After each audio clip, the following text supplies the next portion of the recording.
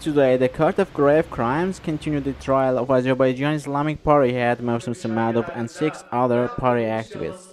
The lawyers made a defense speech in the trial.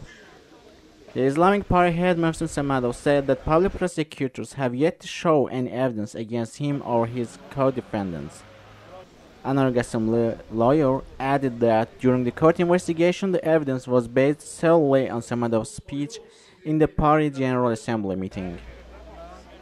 Gasimli continued that the conflicting testimonies of the witnesses, failure to show the source of ammunition found in the homes of the activists, indicated that the case was a political order. At the end of his speech, he asked the court to give a fair evaluation of the case and free his defendants. Lawyers of other defendants also spoke and demanded acquittal for their clients. The trial will continue on October 12th with the final statements of the defendants.